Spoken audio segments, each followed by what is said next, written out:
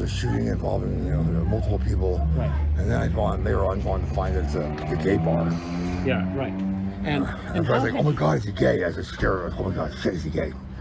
And he's not gay, so it's well, you guys had conversations about that. You were. Oh yeah, you I was told adamant. him. Yeah, you were adamant that gay is bad.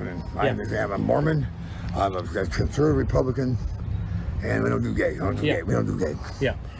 I can't get answers from the attorneys really, but they're saying that somebody's, it's involving a gay bar or some shit. I don't know.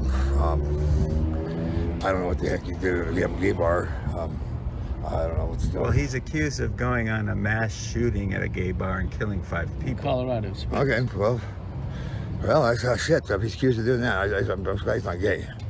I'd say that, but he's not gay.